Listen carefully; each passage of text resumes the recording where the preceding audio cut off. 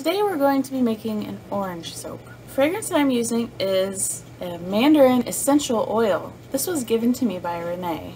And if you don't know who Renee is, she is practically the leader of YouTube soaping community world. When we have collaborations, she is in charge. So to go along with our Mandarin essential oil, we are going to be using some orange peel granules. Now these are kind of coarse, so I ground them up. It's still a little coarse for soap, so I'm not putting that much, but it's much more of a powder than little kernels. And then just going right along with this theme, we're gonna use some orange mica, specifically Orange You Lovely.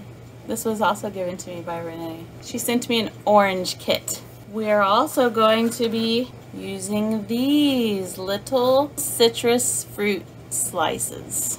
The way we're going to be putting that together is with some melt and pour. This is soap that you melt and pour. Sodium lactate will be involved, powdered sugar for the sweetness of the orange, and kaolin clay in hopes to keep that essential oil in my soap. A lot of soapers like to say that the kaolin clay absorbs and clings to the fragrance to hold it there. In other words, anchor. So let's hope it works. I don't know if that's been proven or not, but it sounds great. It sounds like it would work.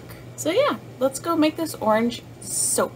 The very first thing we're going to do is disperse some Orange You Lovely mica into some rubbing alcohol because we are going to make our slices. And here we've got our melted melt and pour, and I'm going to go ahead and add in our color.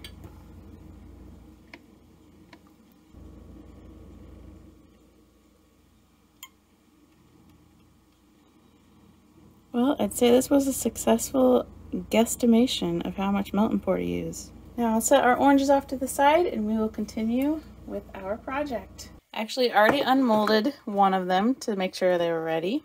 And I found the best way to get these out of here is to pinch both sides. Instead of pushing down on the sharp part, to pinch in both sides. Gets them to come out pretty easy. So we've got some very orange oranges. So here's our hard oils. Because I was waiting for those melt and pours to finish up, my hard oils are no longer perfectly clear, they're more opaque. Here's my soft oils and our lye water, which I forgot to mention in the intro that there is some Tussa silk in here.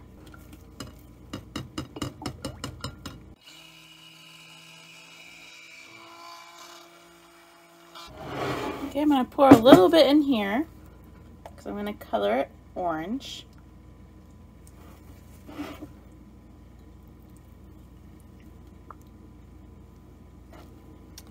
And the oil that I used to disperse that orange was from the recipe. It's not extra oil.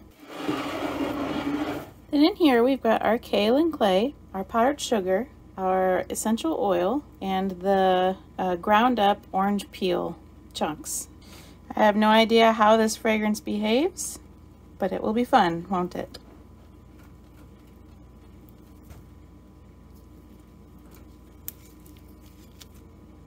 Kind of looks like it might accelerate. All right, let's go ahead and pour that in there before it gets any thicker.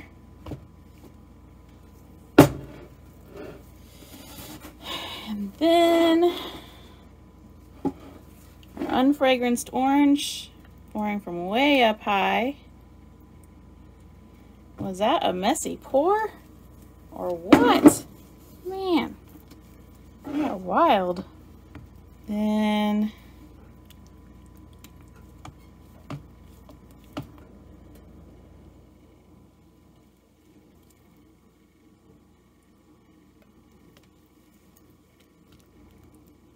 nice and thick, huh guys?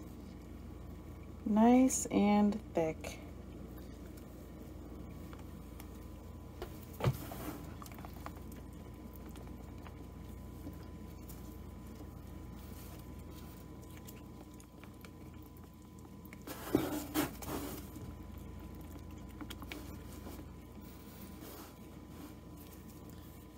Whoa.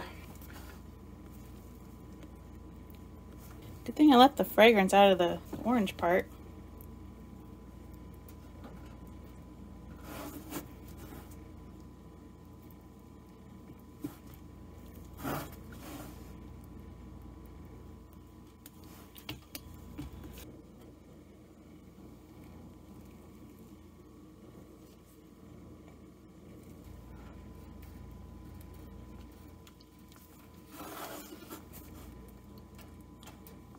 Goodness, that was some major acceleration.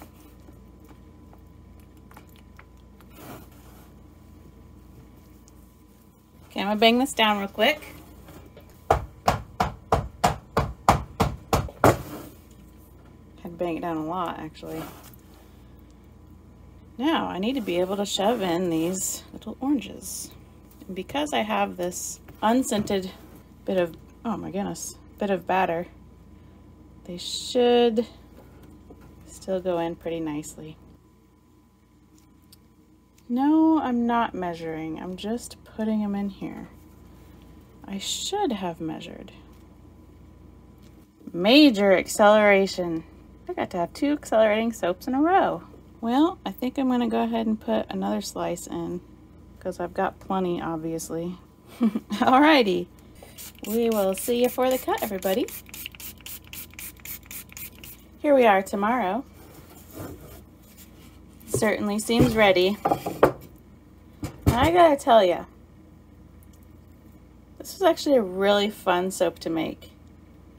I know acceleration can be a very frustrating thing for a lot of us soapers, particularly when we have a design that we are wanting, like really bad wanting. I'd actually rather enjoy acceleration if I'm not doing like a collaboration. If I'm doing a collaboration, then it does bother me, and I do want to make sure that my fragrance isn't going to do something I don't want it to do.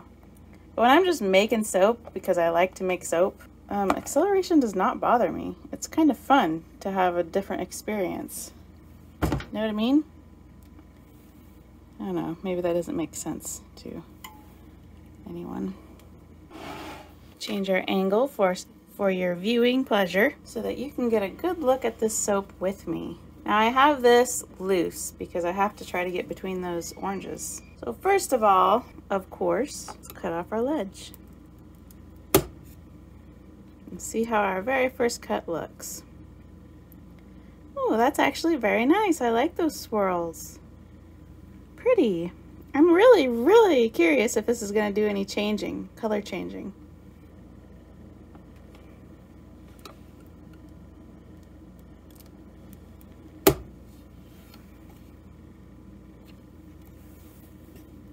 Oh, I still cut an orange, but it looks kind of nice. Looks like there's an orange slice in there. The orange inside looks really good. I'm not sure if you can tell on the camera, but it's actually quite sparkly, that orange. It looks very good.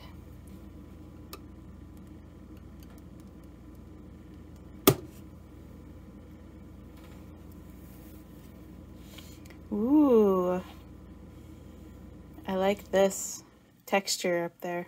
Looks nice.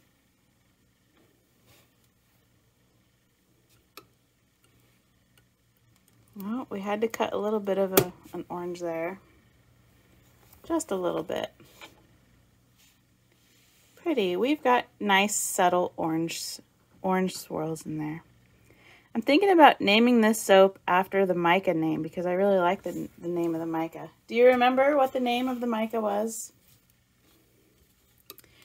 Oh, we're gonna have to cut again our orange because I did absolutely no measuring.